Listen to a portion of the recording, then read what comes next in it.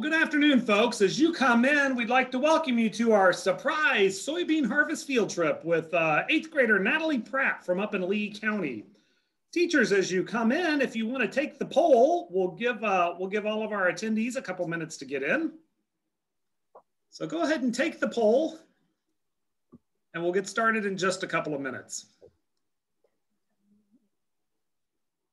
We're excited to bring Natalie Pratt and her mom, Katie Pratt, back. They launched our field trips this summer for teachers. So I think you'll enjoy Natalie Pratt. She's an 8th grader, and she's going to tell us a little bit about herself. And we'll get started here in just a couple of minutes. So teachers, take a minute and fill out the poll. See what you know about soybeans.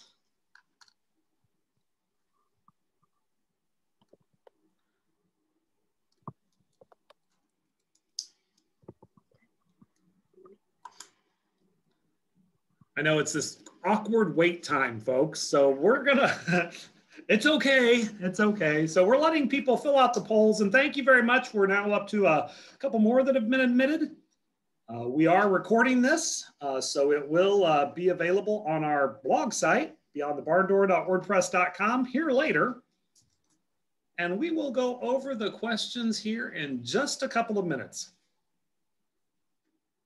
We tend to let people have a minute or two to get in. But welcome to our surprise virtual field trip to the soybean harvest with Natalie Pratt. She's an 8th grader from Amboy, which is in Lee County, north central Illinois.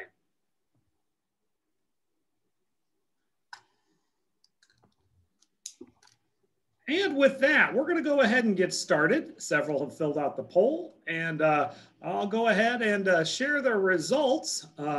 First off, we'd like to welcome you. My name's Kevin Darty. I'm with the Illinois Agriculture in the Classroom program, and we're here today with 8th grader Natalie Pratt and her mom, Katie Pratt.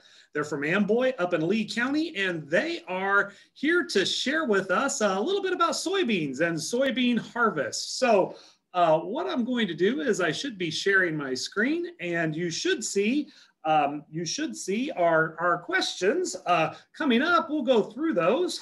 And our first question was, soybean farmers measure yields in bushels per acre. A bushel is about the size of a laundry basket, or some of you might have seen a bushel basket, but and an acre is about the size of a football field. About how many soybeans per acre do we average? And the correct answer for that was C, 65 bushels per acre. That's a lot of soybeans. Our second question was, about how many acres of soybeans are grown in Illinois each year? And the answer to that question is 10.7 million. 10.7 million, that's a lot of acres. 10 million football fields worth of soybeans. And finally, soybeans are used in a wide variety of products every day. You probably don't realize it when you're eating soybeans. But how many soybeans does the average American eat in a single day? Well, about half a cup. Lots of ways that you use soybeans, including soybean oil, soy protein, and we're going to talk just a little bit about that. So thanks for playing along with the poll. We'll see what we have there, and we're really excited to bring in Natalie Pratt. And Natalie is a favorite of ours. She's from Amboy. And Natalie, why don't you tell us a little bit about your family and a little bit of background about you? So I'm Natalie Pratt. I'm an 8th grader at the Amboy Junior High School. I live on a farm called Grand Prairie Farms. I have been since I was born, and I doubt I will ever get out of it. So on Grand Prairie Farms, we farm corn and soybeans and seed corn with our family, the Pratts, and with my dad's mom and dad. So my grandma and grandpa on my dad's side.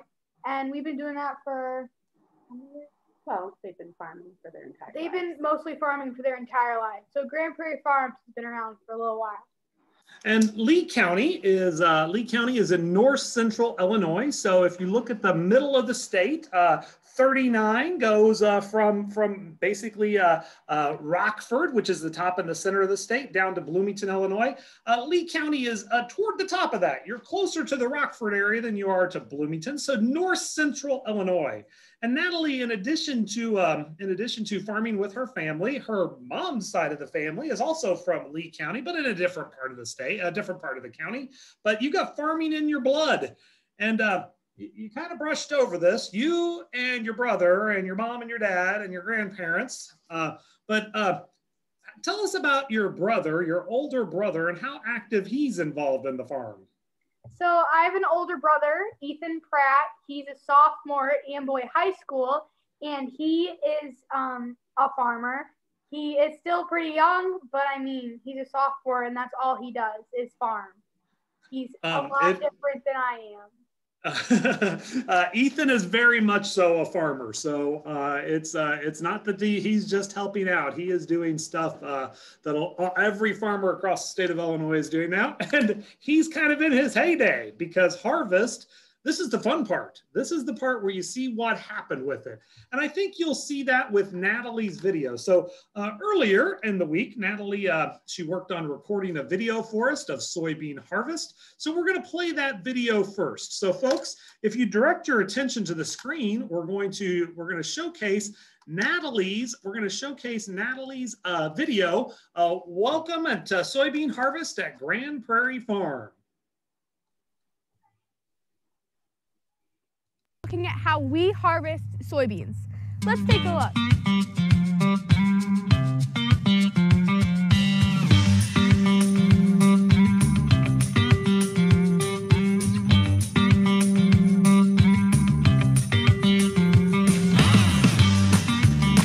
Unlike corn, where there's many varieties, sweet corn, popcorn, Indian corn, with soybeans, there's only one, the soybean. You may be wondering why all these soybeans look dead. Well, that's actually the color that soybeans need to be when starting the harvesting process. That's a lot of soybeans out there. In fact, did you know that 1 acre of soybeans can produce 82,308 crayons? That's a lot of crayons.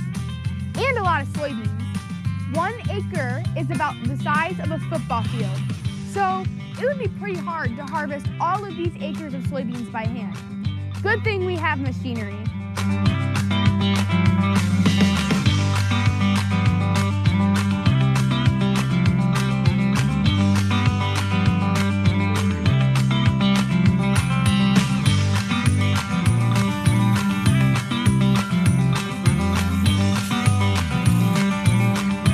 This is one of the biggest staples of farming almost anywhere in the world, a combine.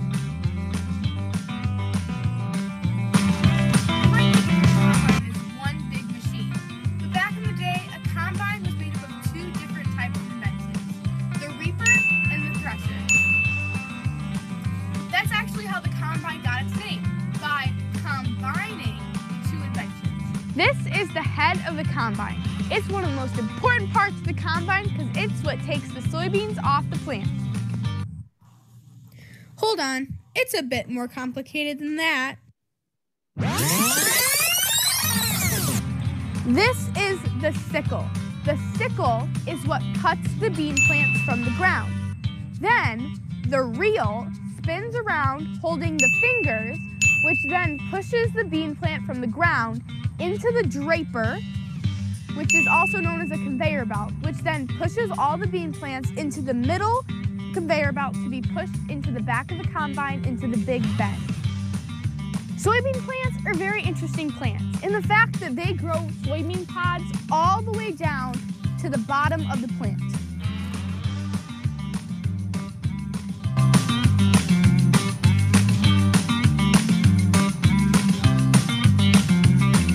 The head of the combine skims the ground to make sure that we don't miss a single bean pod.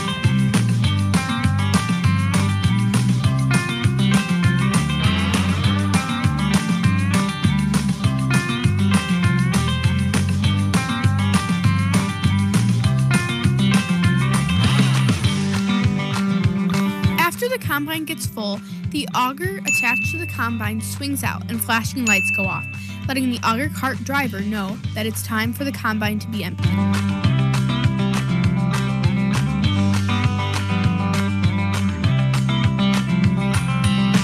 After the auger is lined up with the cart, the combine driver can start filling the beans into the auger wagon.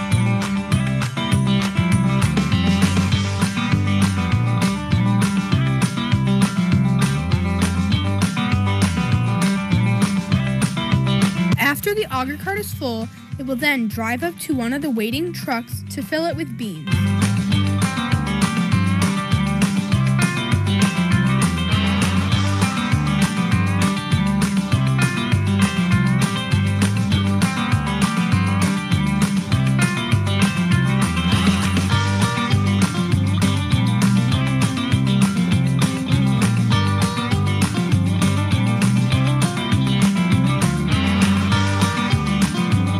After the truck is full, it will then drive away to take the beans to an elevator to be stored until needed.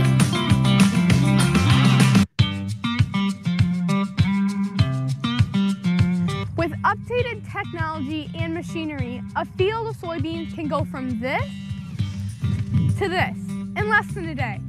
And trust me, we've got a lot more days to go. Well, that was soybean harvest on Grand Prairie Farms.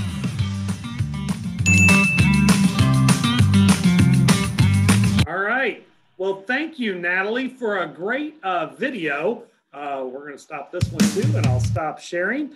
As Natalie shared throughout the program, their farm does a couple of things. She actually mentioned they're currently harvesting soybeans, but at the very beginning of the video, you talked about corn, and your family also works with corn. Now, let's talk about what your family does, specifically with the seed corn and the field corn. You're involved in that, and can you explain to our folks what the difference between seed corn and field corn is? So, seed corn is, excuse me, seed corn is the corn that we grow that will then be turned into seed for next year's crop. So, in a field of seed corn, there is, excuse me, the cob, we will take the seeds off the cob, but instead of sending the seeds off the cob to a plant to be put into corn oil or cornstarch, they will be put into big containers to be shipped off to plants that will then make that corn, the corn seed, into corn seed for farmers next year. So we are essentially making a roundabout business of we are growing the corn and then we are taking the corn seeds and the product from the corn to be put into next year's product to just keep making and making. Exactly. That was a phenomenal explanation. But personally, that becomes more of the farm side. But I do know that, Natalie, you're also kind of invested in the two other types of corn that you mentioned, both Indian corn and popcorn. You want to tell us a little bit about your popcorn and Indian corn activities? So I have a business called Bubba Bug Popcorn with my brother. And we grow about an acre of popcorn each year, and we do it all by hand. We plant it by hand, we harvest it by hand, we package and ship it by hand. And we've been doing that for about 8 years now. So we do that with the popcorn side. And then for Indian corn, my mom has big gardens. She has a lot of gardens and a lot of flowers and a lot of Indian corn. So we have a lot of gardening and flowers and Indian corn and broom corn on our farm. We have a little bit of everything. And what do you do with that Indian corn besides decorate with it?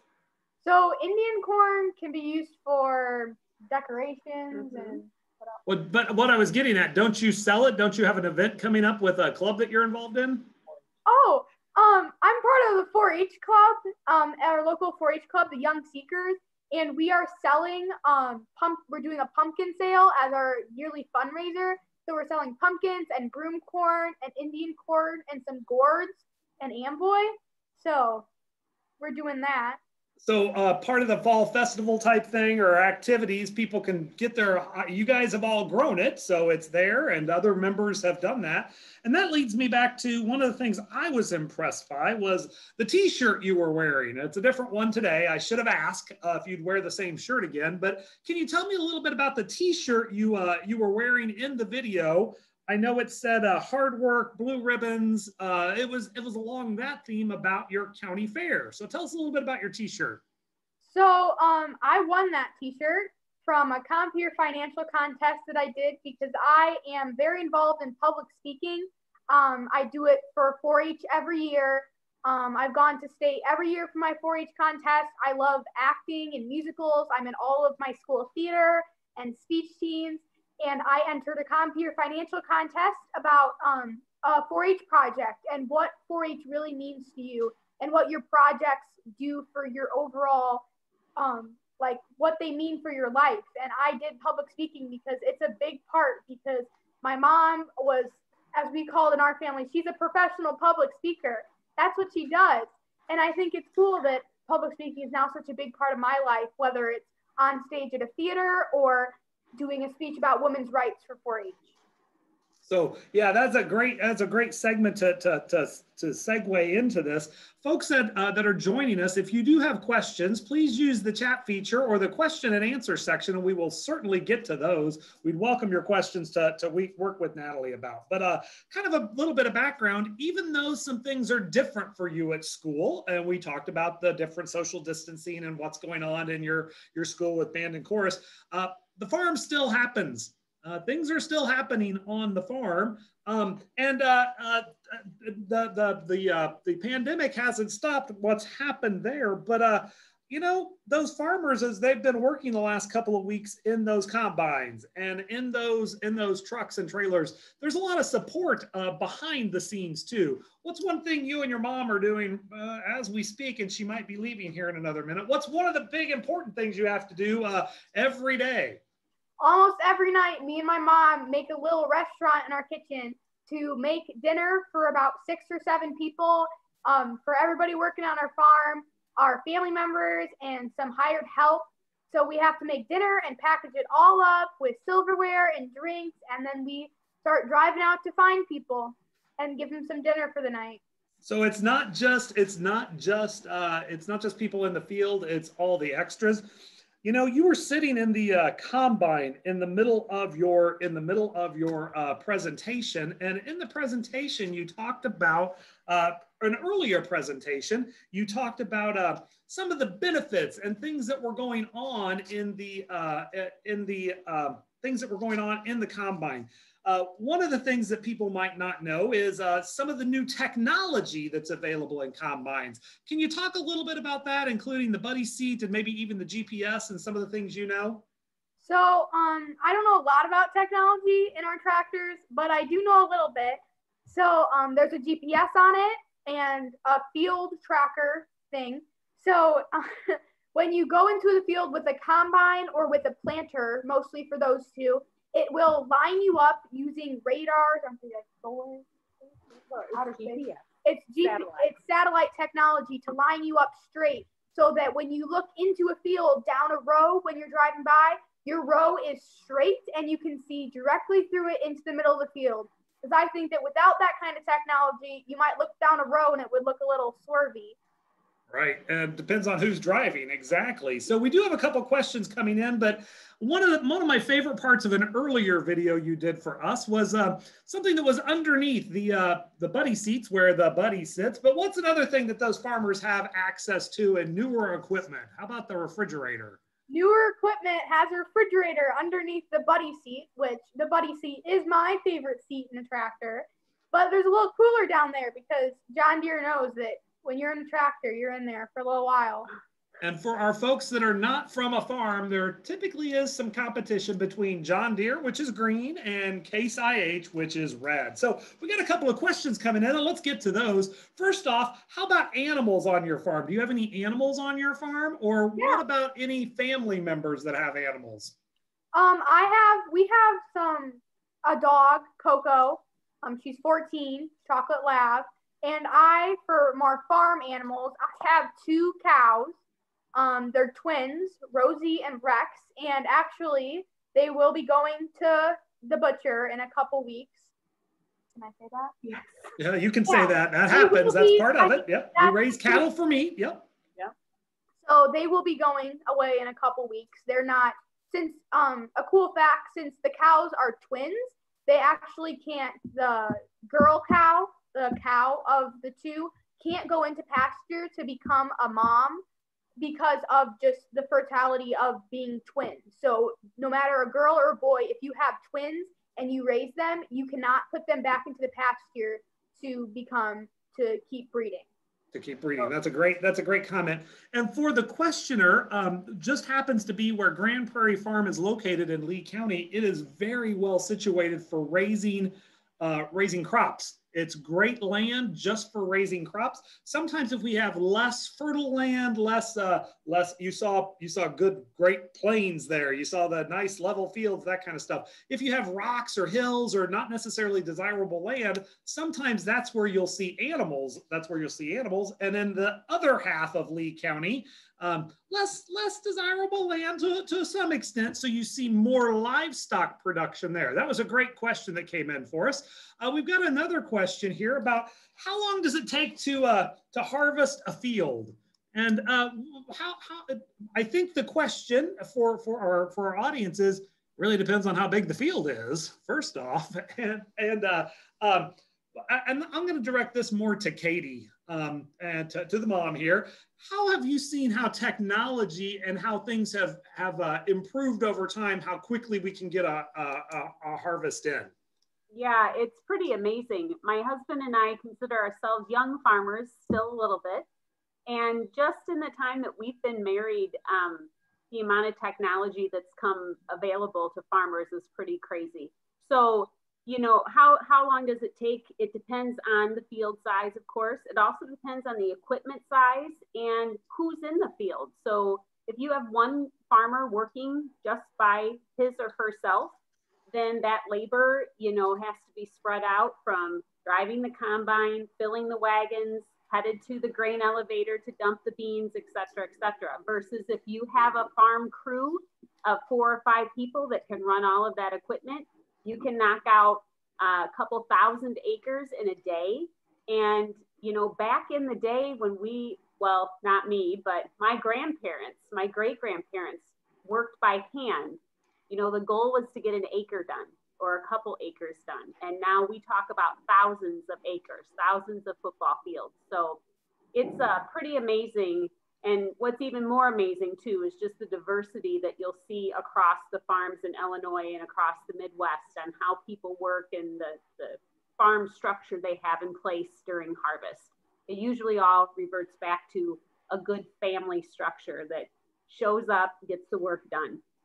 Shows up and gets the work done. And additionally, some of you, even as children, you guys might have played with toys where you got your tractor and your wagon. We didn't see a lot of wagons in the video you saw. And one of the reasons there was instead of the wagon, now you see the big auger carts and you see the big semis because technology has become, we're growing more on less land, we're harvesting more, we're putting more in. So everything has continued to get bigger. Everything's continued to get bigger.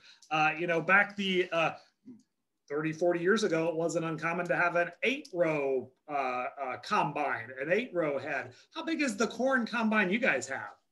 24. So again, 3 times the size, going through the field, 3 times as quick. Another question that came in personally here was, those were really funny tractor tires on that combine. Tell them a little bit about the tractor tires, if you looked at that. So you might have saw that driving the auger cart was a tractor. So, sorry, tracks on tractors actually make it a lot easier to drive. So if it's muddy out, tractors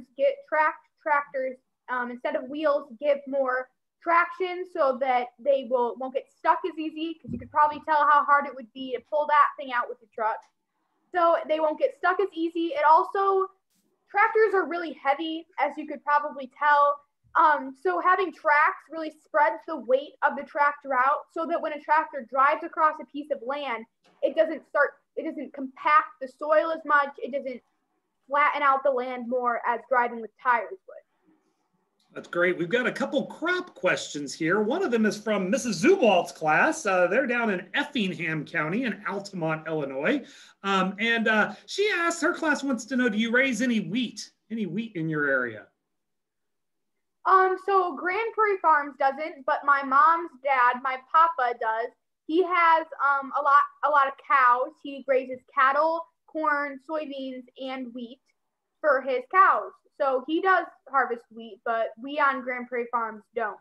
Right. So, and a great question for those folks down there. They're down south of 70 in the southern half of the state. Most of the wheat in Illinois is grown down your way.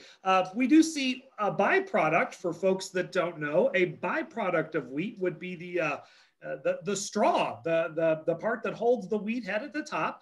Folks especially could use that, and you guys might actually sell some of that with your pumpkins and gourds. People like to decorate for the fall with straw bales, but that also serves as bedding for cattle and for others throughout the thing. Great question from Altamont. I've got another question here about the different types of corn. And it's from a group of students. How can you tell do they look different? You talked about popcorn, sweet corn, field corn. There's even sweet corn. But does it look different, or how do you know? So you can tell by a lot of things. Farmers usually tell just because farmers have this cool sense they can just tell it. But we actually have some different corns here. So this is Indian corn. You can probably tell. It's colored different. It's probably used for decoration around your house right about now. So this is Indian corn. This is field corn. So this is field corn. It probably looks just like you would think corn would. So field corn is the kind of corn that's used for feed for animals. And this is the kind of corn, that goes into like cornstarch, corn oil, crayons. This is the kind of corn that you could find in your nutrition label. And then the last type of corn that I mentioned was popcorn. So this is a type of our popcorn that we grow on Bubba Bug. But you can kind of tell the difference. So between the popcorn and the field corn, the indents, these kernels are more pointed and oval shaped, and these kernels are more square shaped. And I don't know if you can tell, but there's little indents in the kernels. And that's what happens when it dries out.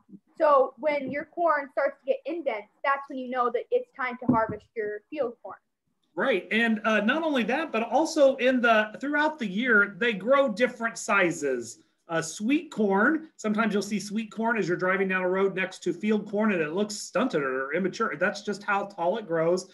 Folks, these are all different breeds and different types. So think dogs. Sometimes you got Great Danes or Mastiffs, and sometimes you have little beagles, medium-sized ones. Sometimes you have little dachshunds. So it's all bred differently. Same root genes and where it came from, but different content that goes into it. Another really, really good question.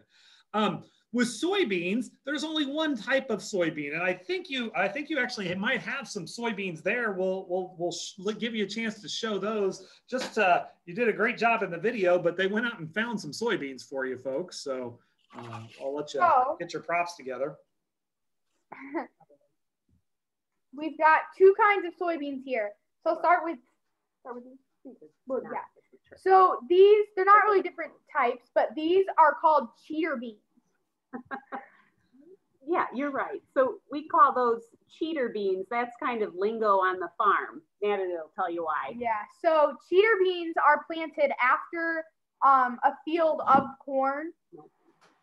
wheat, sorry. So after a field of wheat is harvested on a farm, they could take advantage of the land that's already been cultivated and fertilized by planting beans. So these are they're either called cheater beans or short season beans because they will be the last thing to be harvested on the farm. So we will harvest everything and then we will come back to harvesting these soybeans just because farmers are just that awesome that they just don't stop until it's snowing. So that's why we have beans. You might see beans that look brown or green. And for Mrs. Zumwald's class down in Southern Illinois, we also cheater beans, but also second crop. After the wheat is planted and harvested, you can bring in a second crop, and it's like doing extra credit if you're in school. So that's just extra work and getting ahead for next year. But you've got a plant there that looks like it's ready for harvest.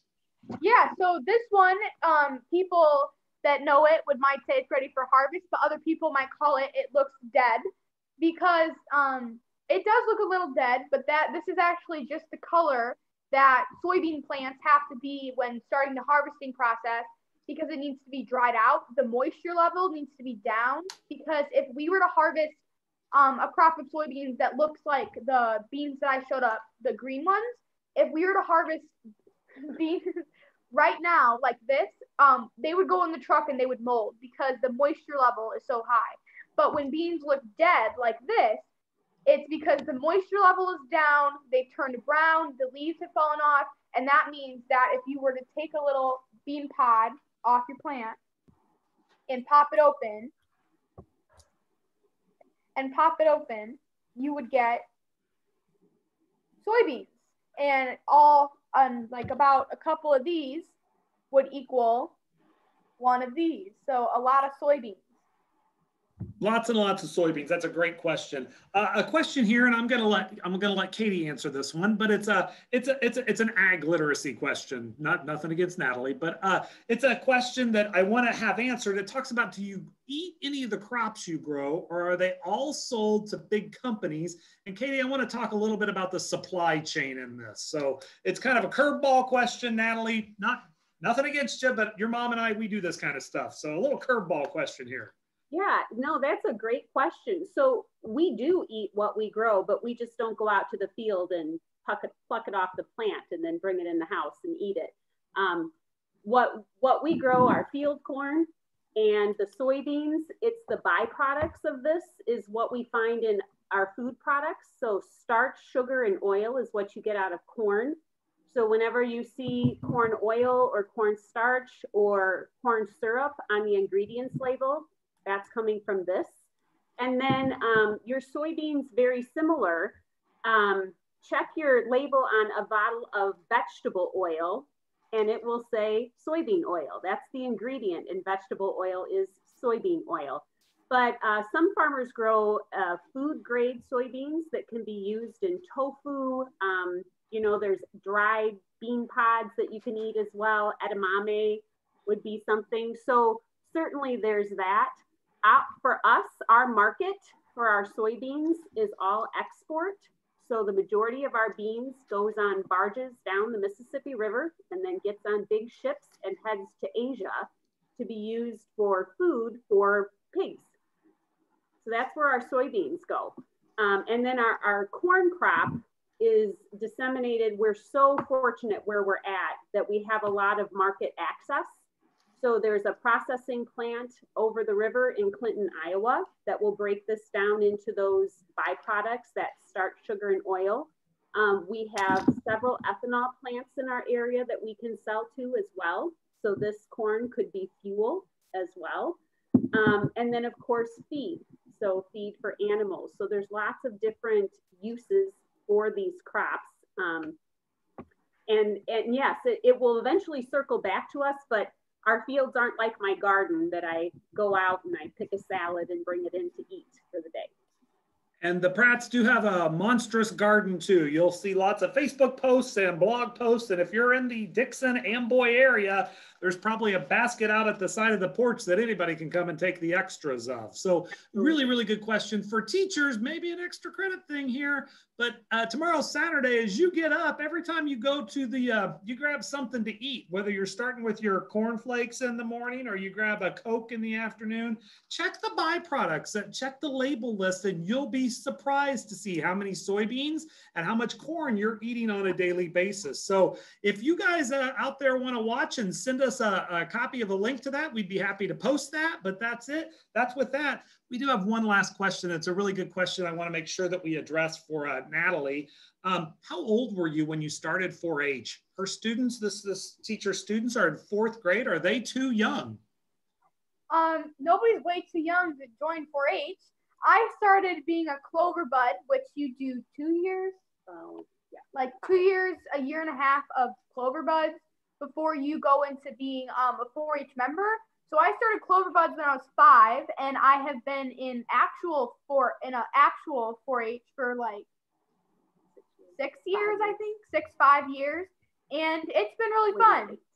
So if you want more information about 4-H or other groups, that's all run through the University of Illinois Extension.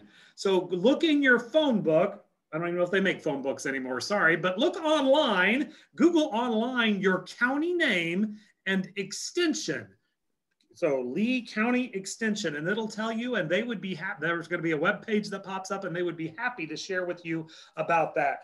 We're running close on time, but on our website, on the blog site as well, we got the link to our Soybean Ag Mag where more stuff is out there. I want to throw a couple of great books out there for our teachers. If you don't know about Henry Ford Full of Beans, Henry Ford Builds a Car by Peggy Thomas. Oh, I think they have it too. See, it's a really good book.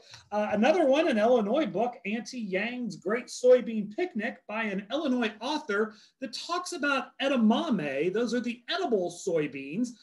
They kind of look like lima beans. You might see those in Asian markets or something like that. And of course, Popcorn Country by Chris Peterson, talking about popcorn. And like Natalie said, she grows Bubba Bug popcorn. With that, folks, we went over just a couple of minutes, but we always have plenty to talk about. When Natalie Pratt from Lee County and her mom, Katie Pratt, join us, guys, thank you so much for joining us. We're going to post all of this on our blog site, beyondthebarndoor.wordpress.com. You'll have access to the books, the book titles, and some other videos. I know school's about out. In your big yellow buses, they're probably powered by soybean oil, soy biodiesel. And if you're not in the bus line, you're in the car pickup line, you're going to get a chance to have your car fueled by ethanol, which is made from corn, or E85. With that, folks, Natalie, Katie, thank you so much for joining us. Everyone, have a great day. We really appreciate all your help. Thank you, folks. Thank you. Thank you.